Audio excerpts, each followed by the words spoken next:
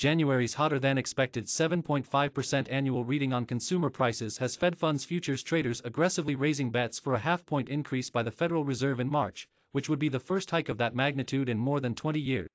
The inflation report, which exceeded almost every expectation, is raising concerns in some corners of financial markets that U.S. inflation has yet to hit its peak, and is challenging the prevailing notion among economists, traders, and central bankers that price gains should start to head lower this year. After the report was released Thursday, Fed funds futures traders lifted the odds of a hike of 50 basis points by the Fed next month to as high as 83%, up from 24% a day ago, though the percentage was rapidly shifting, according to the CME FedWatch tool. The widely followed 10-year Treasury yield TMUB-10Y, 2.041% broke above 2%, a mark last seen in 2019. Fresh parts of the Treasury curve temporarily inverted, and the bond market continued to transmit worrisome signs about the outlook through a flattening spread between short and long-term rates.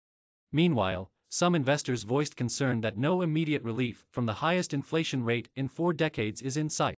Read, U.S. inflation rate climbs to 7.5% after another sharp increase in consumer prices. This is a blowout number of epic proportions, said Tim Magnuson, Chief Investment Officer of Garda Capital Partners in Minneapolis.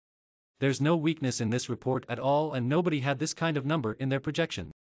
There's no magic underneath it that suggests it is some type of quirk. This is a number that, frankly, I think means the Fed should be hiking today, he said via phone.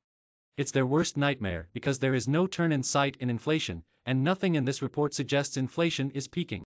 There's now a more probable than not chance of an 8% year-on-year reading next month. Concerns that the Fed might be missing the boat were raised around last November, with investors like Jay Hatfield of Infrastructure Capital Advisors, along with Stifel chief economist Lindsay Piegza, warning the Fed has lost control of inflation. At the time, Piegza said the Fed should have moved a lot sooner to pull back on easy policy earlier in 2021.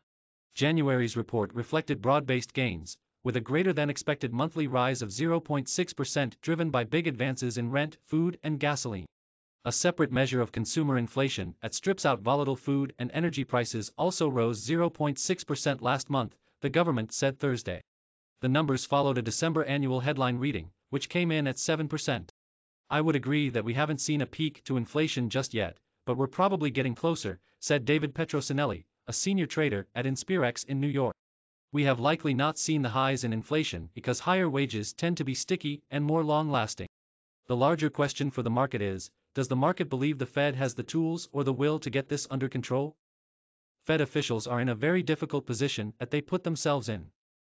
In addition to pricing in a high chance of a half-point rate hike in March, which would be the first increase of that magnitude since May 2000, traders also boosted the likelihood that the Fed funds rate target could go to between 2% and 2.25%, from a current level of 0% to 0.25%, or even higher by December.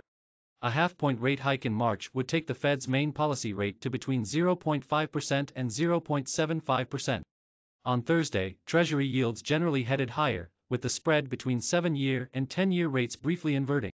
The spread between the 2-year TMUB-02Y, 1.550% and 10-year rates TMUB-10Y, 2.041%, as well as the gap between 5-year TMUB-05Y, 1.949% and 30-year rates TMUB-30Y, 2.332%, flattened as stocks sold off.